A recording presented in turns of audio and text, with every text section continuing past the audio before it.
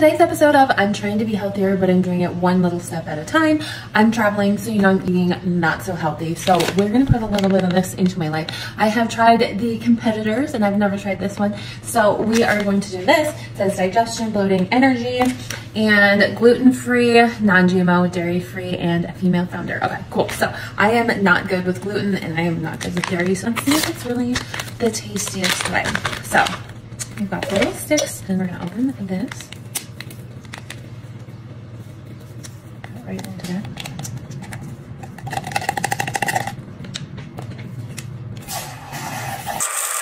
I like mine really blended if you don't know.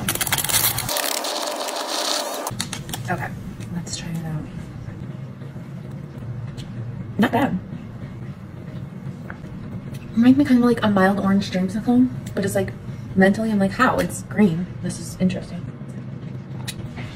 I'm not bad at this.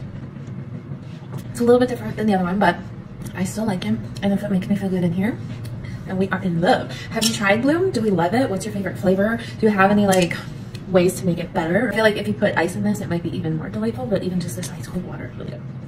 Do you sip yours? Do you chug it? Like, what are we even doing here? Like, help me out. I'm new to this if you can't tell. Cheers to being healthier, one step at a time. And today we're doing it with Bloom.